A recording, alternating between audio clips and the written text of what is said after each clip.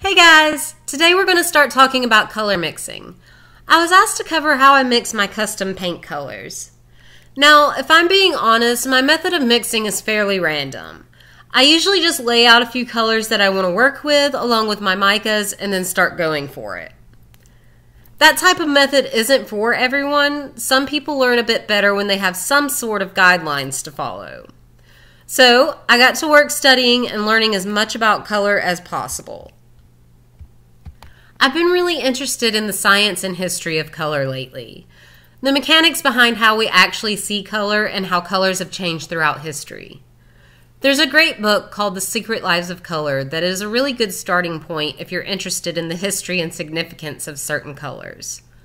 It takes a look at how some pigments were discovered and the different ways that they've been used along the way. I'm not going to get into every single theory on color, but there are a few points here and there that I will be touching on. When you start working with mica and interference, you're working more with a light mixing theory. Pigments work on the color mixing theories. So in my quest to be more efficient with my custom color mixes, I'm going to try to cover what I'm learning along the way. I have a bit of information to share with you guys, but I'm constantly learning more each time I start reading. So today we are going to start with something basic.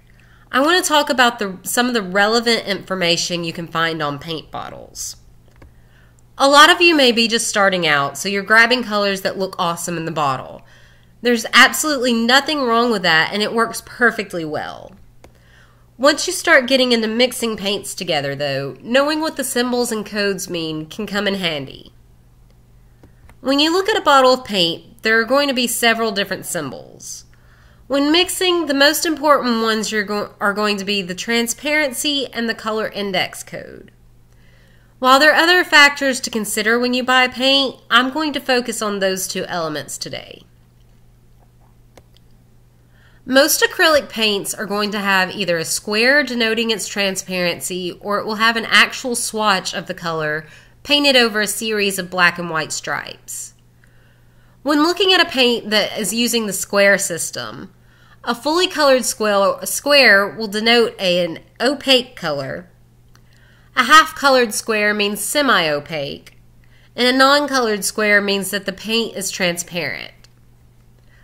Opaque paint is going to have the strongest hiding power. It does not allow light through, so anything that is painted over will not show through. So if you had a pencil mark on your canvas that you wanted to be sure disappears, you would need to use an opaque paint to achieve this. Semi-opaque paint allows some light through, meaning some other colors may show. Transparent paint allows the most light through. This means that while the color will still appear, it has a high chance of not being distinguishable if used with opaque and semi-opaque paints in the same pour. The second thing that you should pay attention to the next time you look at your paints is the color index code. This is a set of letters and numbers that you find on acrylic paints. They are located in different places on different brands, but they will start with the letter P. The letter P stands for pigment. It's followed by the letter of the color group of that pigment. They're pretty straightforward. Y is yellow, G is green, V is violet, and so on. Ones that may trip you up at first are BR for brown and BK for black. This letter is going to show you which color group that pigment is agreed to be part of. The numbers that follow the letters refer to the exact pigment in that color group. There are websites where you can search the color index for free. So if you want to know exactly which pigments you're working with, you can type it in and get more information about it.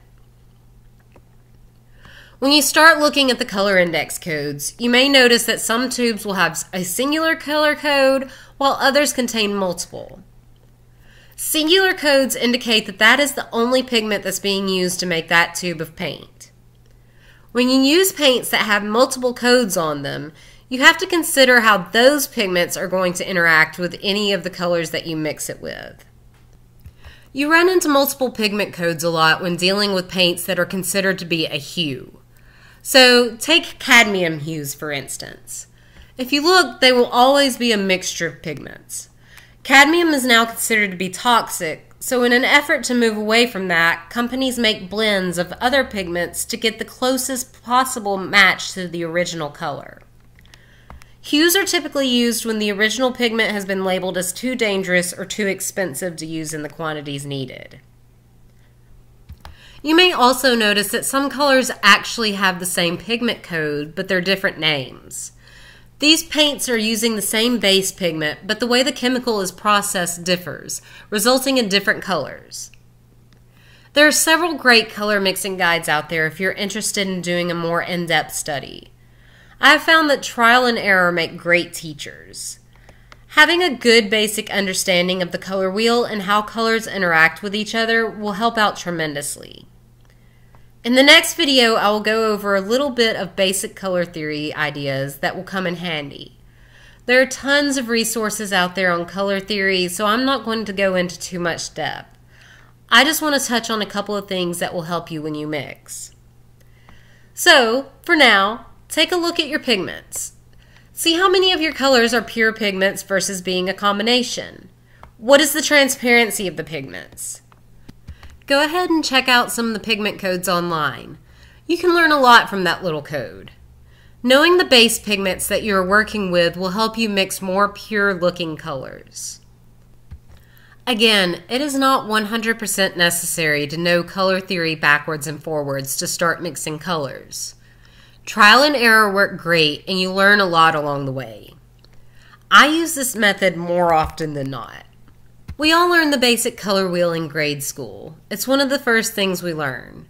By building on that knowledge, we are better able to transform the colors that we are using. With that, I'm going to finish this video by asking you guys to comment and let me know if there's anything specific that you would like for me to cover in this series. As I said, I will be touching on some color theory next video. I'm going to try my best to explain some different ideas about how we view color and light. I'm not a scientist, so the information will be basic, but I hope to give you guys a great starting point if you want to learn more. So let me know below if you would like for me to cover anything specific, or if you have any questions about today's video. I'll see you guys next time.